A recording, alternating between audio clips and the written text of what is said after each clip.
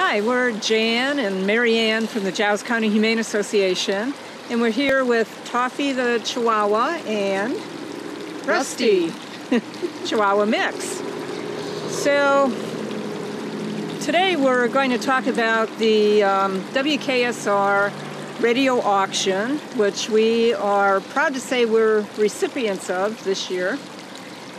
And the auction is held the last two Sundays this month, January 24th and the 31st, from noon until 10 p.m.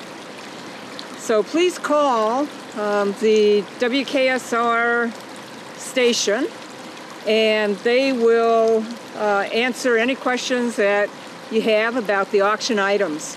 We do have a Facebook page with photos on it.